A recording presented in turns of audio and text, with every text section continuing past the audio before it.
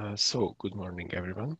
My name is András Zsámboki. I work for Bosch in Hungary with Zoltan, and João. João is in Germany. And in this presentation, I will show you a way to extract realistic car following model parameters from drone videos. Let's start with our motivation first. And our motivation is twofold. First, the default parameters are simply not realistic enough for most traffic simulation situations or scenarios. These are just discrete values, not distributions as one would feel describe the traffic flow more accurately. And the second point is that even if we have reliable, accurate parameters for one model, we may not use these parameters in a different model.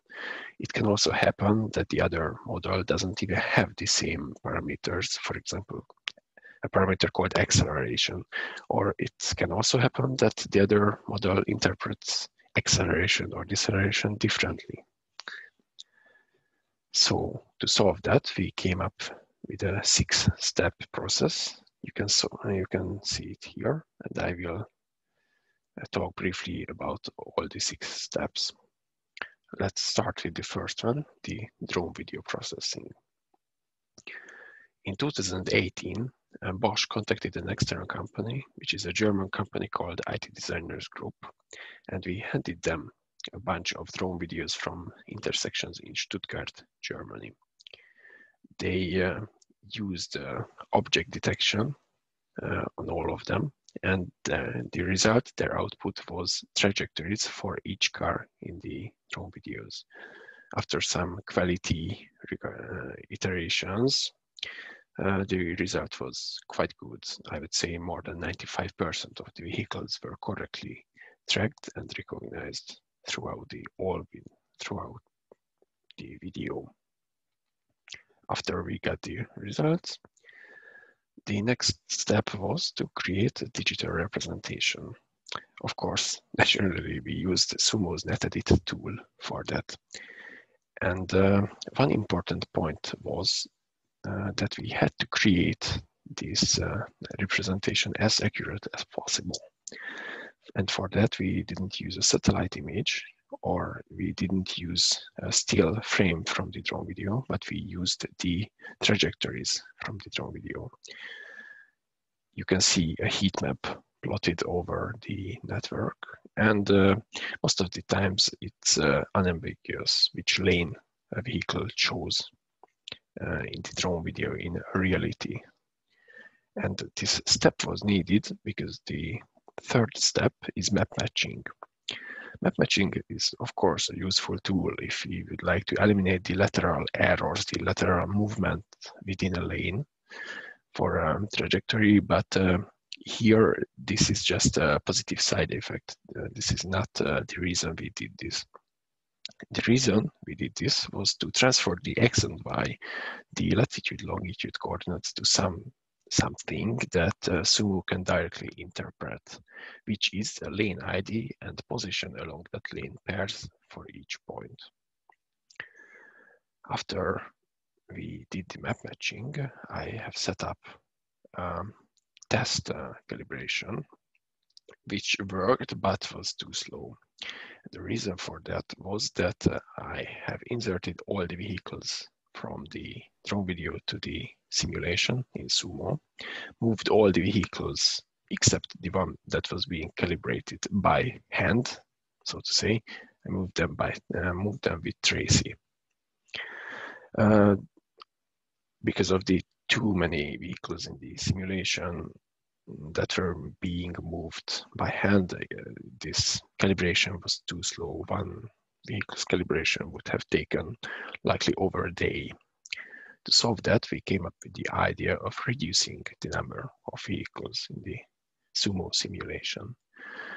The minimum number that can be present in such a calibration is, of course, 2, because we can't eliminate the follower vehicle, we can't eliminate the vehicle that is being calibrated, and we need its leader.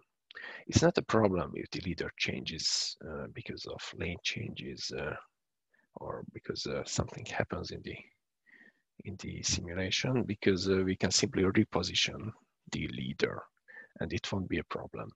And of course, the followers, the vehicle that is being calibrated, its dynamics, its driving is commanded by the car following model that we used for the calibration.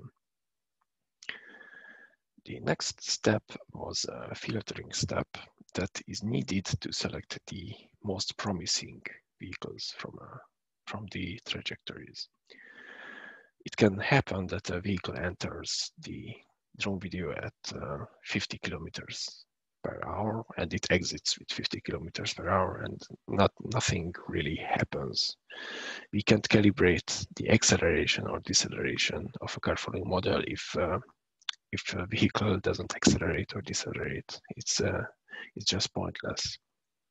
And to select the best vehicles and not waste computational resources, we have used a paper that hopefully you can see here on the bottom that described 6 unique segments within a trajectory. 2 out of the 6 represent 2 kinds of accelerations. One is acceleration with a leader, and the second one is acceleration without a leader in a free-flowing state.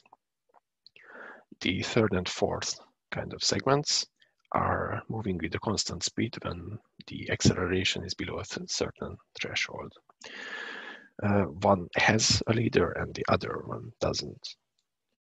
And the last 2 kinds of segments doesn't have a pair when there is a leader, because, when there is not a leader, when there isn't a leader, because a deceleration or a standstill can't happen in a car following model without a leader vehicle or without a red light commanding the follower to do so. Approximately 10% of our trajectories had 6 segments. These are called complete trajectories.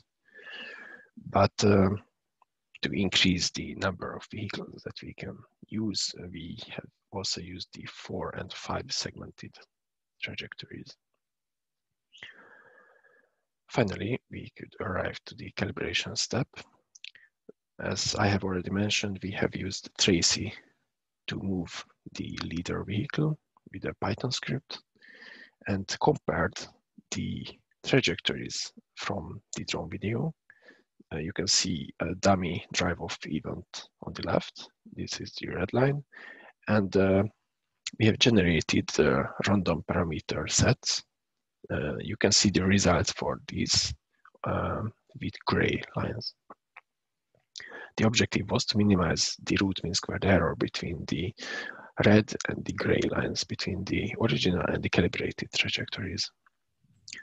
The optimization algorithm was one called covariance matrix adaptation evolution strategy. It is similar to a conventional genetic algorithm, but it can adjust the area of the search. It can zoom on to better parameter sets, so to say, and if it gets stuck on a maybe just local optima, it can increase the search area automatically, and maybe it can exit this local optima and find a better global solution. After the calibration, let's first look at this slow animation. As the iteration number on the top left increases, the gray lines tend to converge to the red line, and the root mean squared error gets minimal. And yes, next step is finally the evaluation, and I will share some thoughts about what's next regarding this work. We have only evaluated one video with the intelligent driver model, and we have used 6 parameters. You can see these parameters and their distributions on the bottom. Out of all the calibrated vehicles, 86% had a root mean squared error less than 2.5, and roughly 60% had a root mean squared error less than 1. Of course, all the calibrated parameter sets were better than if we compared the trajectory to the simulation ran with the default parameter sets. Out of the 6 parameters, I would say that 4, the acceleration, the tau, and the speed factor and the mean gap have a quite well-defined distributions, with the acceleration and tau leaning to the left, and the speed factor and mean gap being more symmetrical. The deceleration and the delta parameter, which is an acceleration exponent in the IDM equation, needs further research. One typical problem was that although the root mean squared error was low, the parameter, and it could be almost any of these parameters, was way too high or too low. Of course, we can't have a negative acceleration parameter value, but an acceleration of, let's say, 10 meters per second is unrealistically high.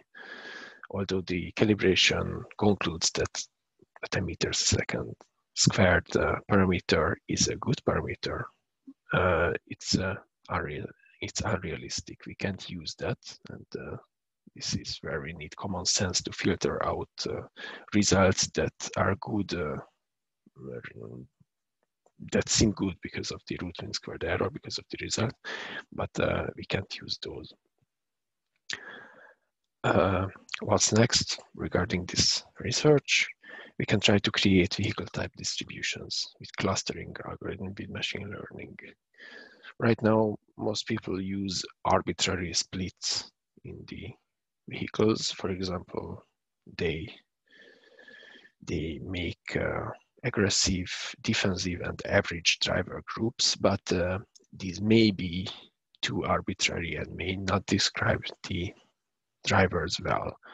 It's possible that with the clustering algorithm, we can come up with better splits. It would be also interesting to compare different times of the day from the same intersection, as we have a few videos from this same intersection too, and also compare the results from the same time of the day, but from different locations. Another interesting topic would be to calibrate lane change models, especially on highways, on congested highways.